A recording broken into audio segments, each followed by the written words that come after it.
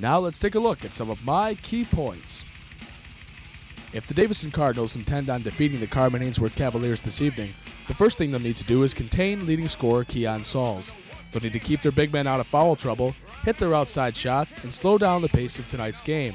Now let's take a look at these points one by one. With just over 13.5 points per game, Keon Sauls leads the Carman Ainsworth Cavaliers in scoring this season.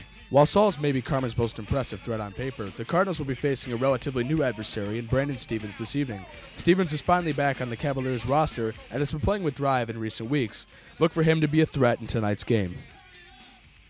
Davison will also need to keep their big men out of foul trouble in tonight's game.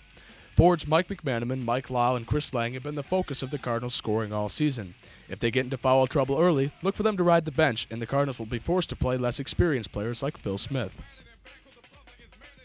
Hitting outside shots will also be a focal point for the Davison Cardinals in tonight's game. With the loss of Chris Finley from the Davison roster, players like Mike Zeller and Tommy Webb will need to step up and hit three-point shots. The Carman Ainsworth Cavaliers pride themselves in playing a fast-paced, high-tempo basketball game.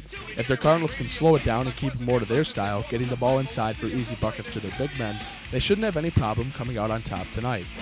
My prediction for the Cardinals' final home game of the 2004-2005 season is a 60-54 win over the Cavaliers.